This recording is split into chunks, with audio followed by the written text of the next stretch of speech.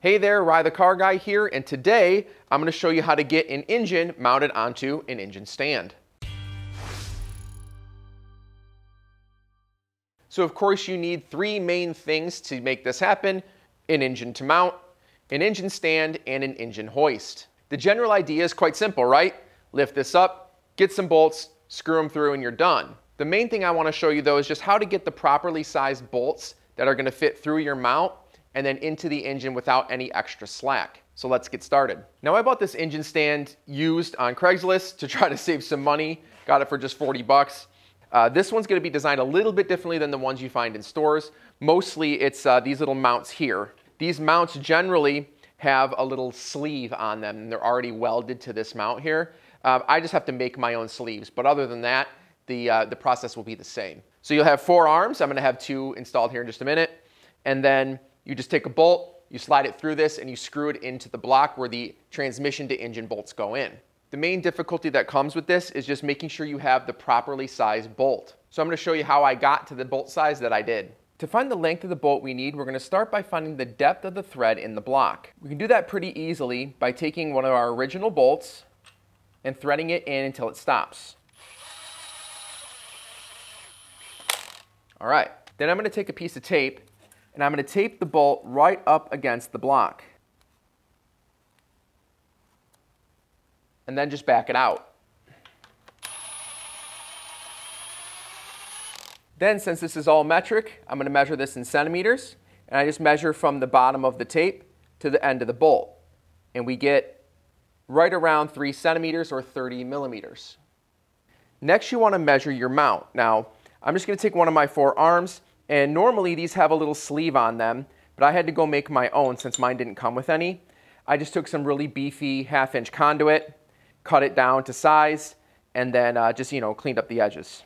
That's going to allow me to keep the engine this far away, of course, when it's on the mount. So I'm going to grab my ruler and measure this out. I have just about 7 centimeters or 70 millimeters. So combine those 2 numbers, and you end up with, of course, an even 100. So that's what I bought. I went and bought a 10 centimeter or 100 millimeter bolt. So when it's all installed, it's going to look something like this. This here represents this mount.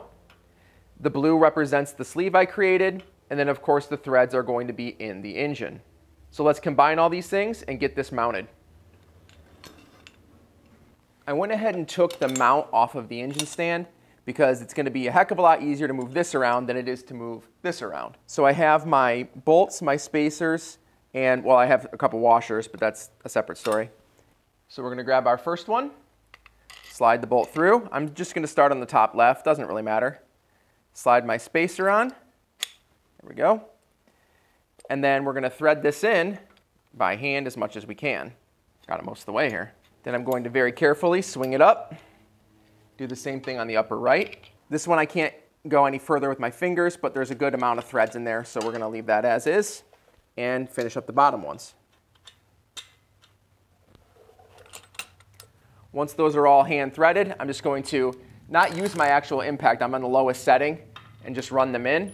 Probably use the right size, huh? These are 22 millimeter.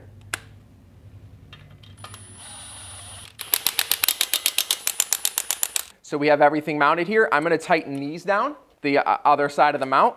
These are 19 millimeter for me. Obviously, it could very well be different for you. There you go. That bell means we're done.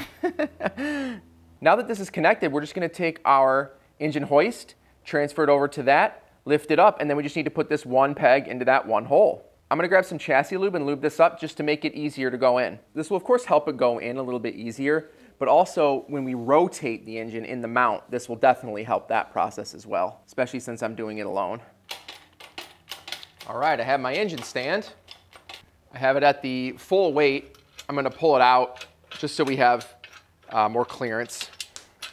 And we're just going to transfer the load leveler from my little strap from my I-beam over to the engine lift.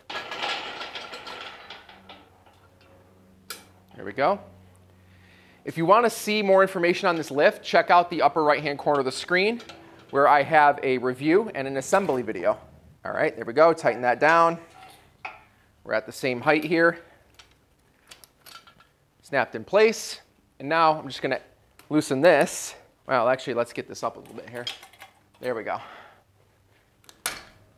Excellent. So the weight's been transferred. Looks like it's pinched in here a little bit. There we go. And now, do our final prep on our engine stand. The engine stand has wheels, but you know, why move it around once it's mounted? So just put it near where you want it to be, and we're just going to lift this and throw it on.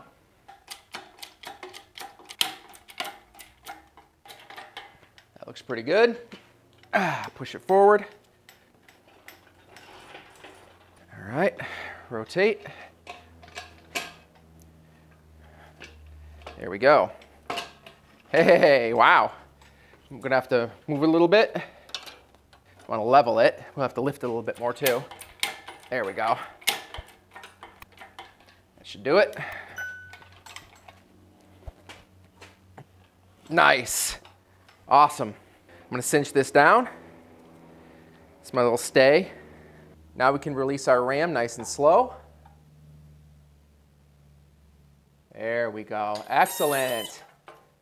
We're on. I'm just going to disconnect this for now. Very gently set it on here. Take that off in a minute. Let's get this lift out of here. So now that the engine's up on the stand, you are ready to do your work. I hope that this video helped you out. If it did, please go ahead and help me out by scrolling down and clicking that like button. If you want to see more content like this, please go ahead and scroll down and hit subscribe. And if you feel like this video saved you a lot of time or a lot of money, go ahead and scroll down and hit me up with a super thanks using the thanks button down below. Now, if you'll excuse me, I myself, and I'm sure you, have a lot of work to do. So happy wrenching. See you in the next one.